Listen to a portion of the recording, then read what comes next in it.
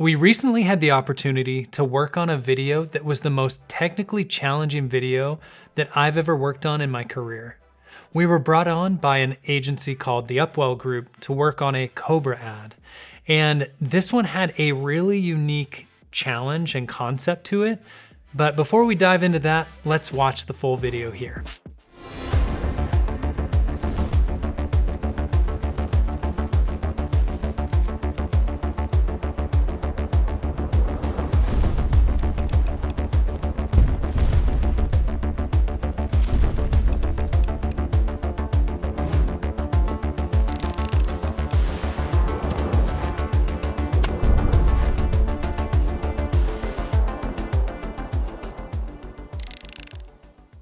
So I'm gonna walk you through this whole video in sections, but first I wanted to talk about the general concept. So when they came to us with this video, they told us that they had an iron that was made up of different components, and they wanted to show it breaking apart into those different components, sort of an explosion.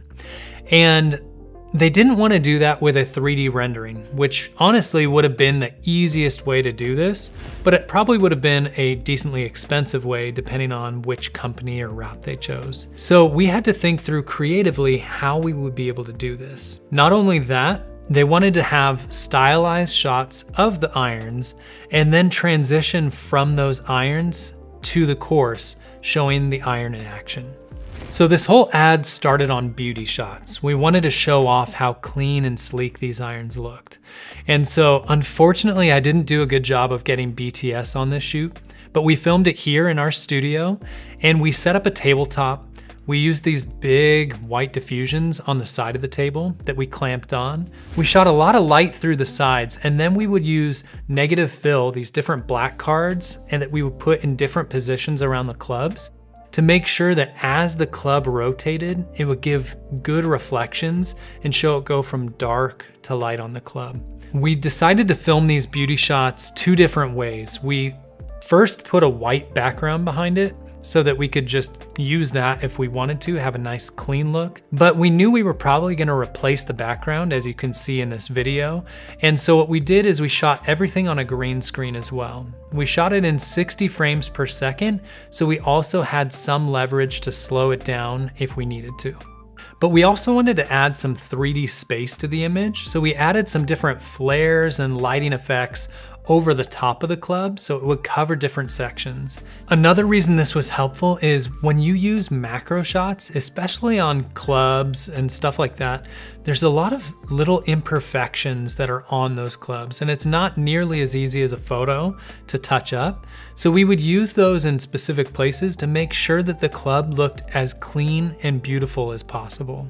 From 9 to 16 seconds is where the most technical challenging problems of this whole project came into play. So like I said, they wanted to show the club exploding out into its components.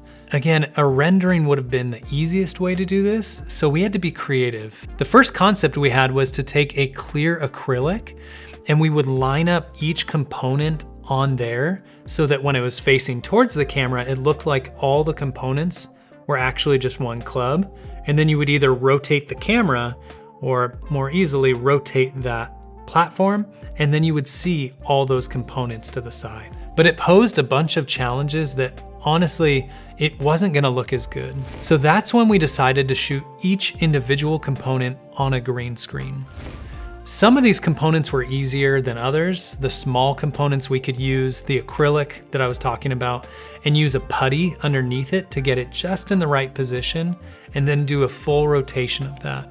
Rather than rotating the completed club, we decided to take a photo of that because we knew we could make that as polished as possible and then fade in from there into the rotating things exploding.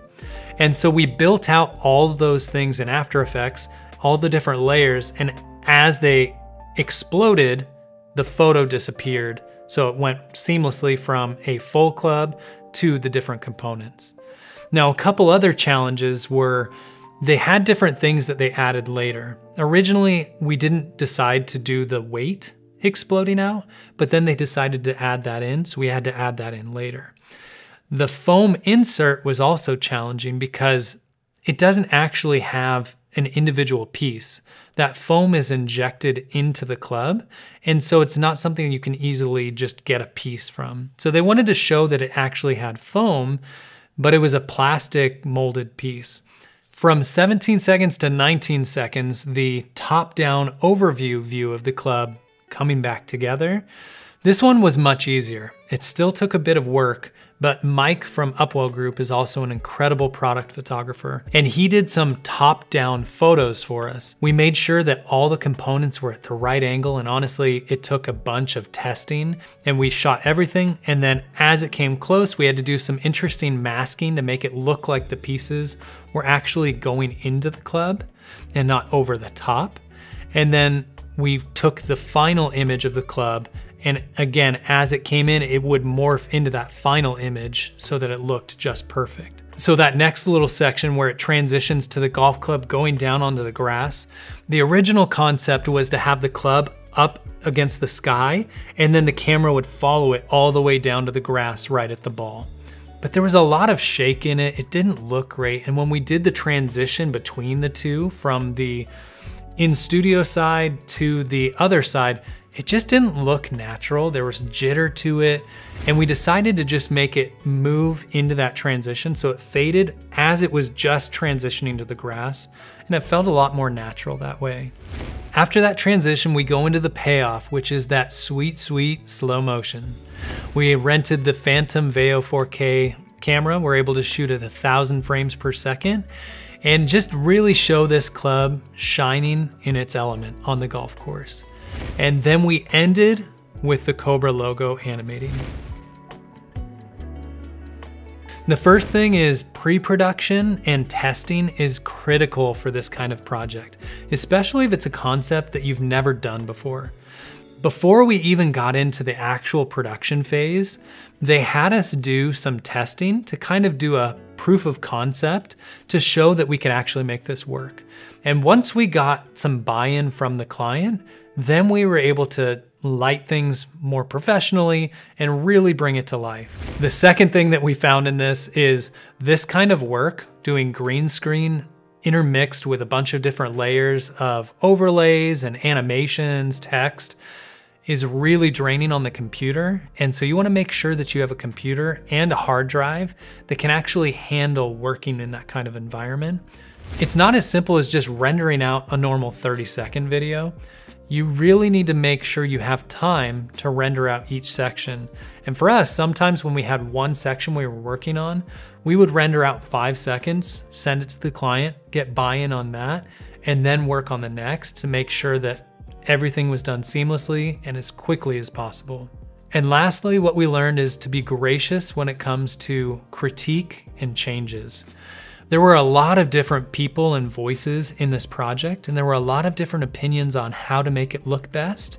And what I've found is, yes, there's sometimes that changes happen with clients that you wouldn't do or that you don't love, but usually that communication, that iteration, that working with the different clients allows you to come up with an even better product than you created in the first place.